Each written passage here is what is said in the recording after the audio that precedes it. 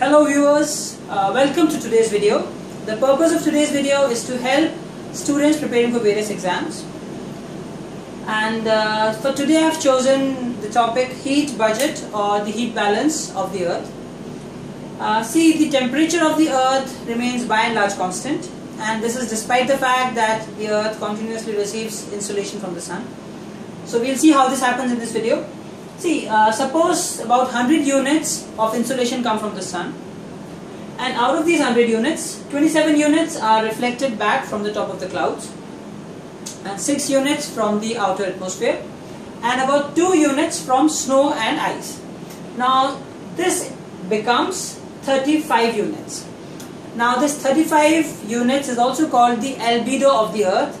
Albedo basically means the reflectivity of a surface. So please remember, Earth's albedo is about 35%.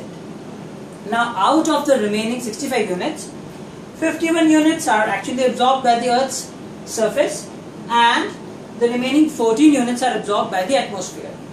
Now these 51 units are re-radiated back after a certain time lag, and this time lag is enough to run various atmospheric and weather phenomena, and also certain cycles that run on the earth, like some chemical cycles and biological cycles.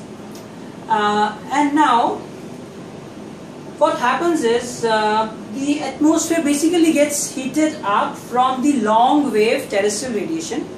So about 34 units are absorbed by the atmosphere, which are emitted from the 51 units that we had earlier seen.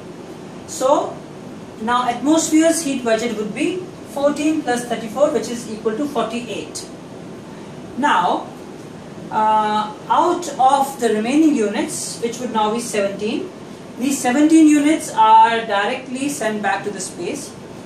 So now if we calculate it, it would be 35 plus 48 plus 17, and this would be 100. So this is how the Earth's temperature is maintained, and this is called the heat budget or the heat balance of the Earth. So please stay tuned for more videos. I might be uploading more videos soon. Thank you very much.